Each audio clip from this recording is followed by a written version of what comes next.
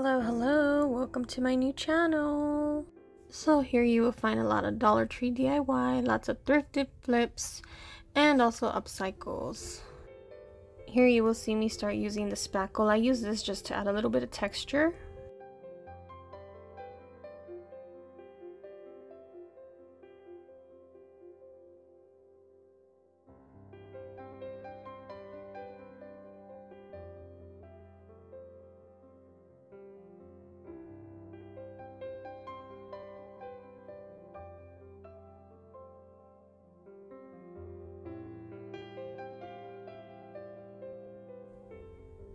So here I'm going to start painting on top of the speckle. Soon you will see me scrape off some of this texture and it'll reveal some of the wood, which will give it more of a chippy look.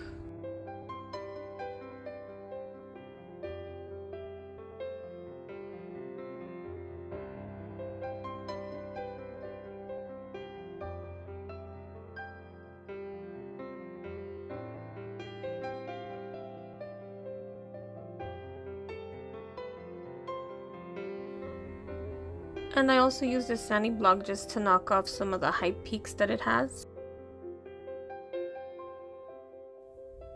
And with the paintbrush, with hardly any paint on it, you're gonna just brush over the texture just to bring back some of the detail.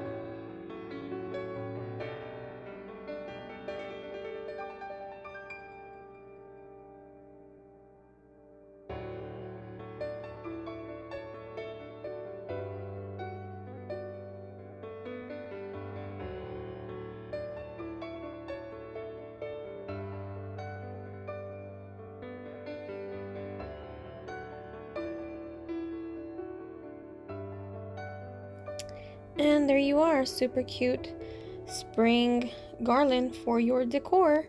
If you like these type of videos and DIYs, please subscribe and follow for more.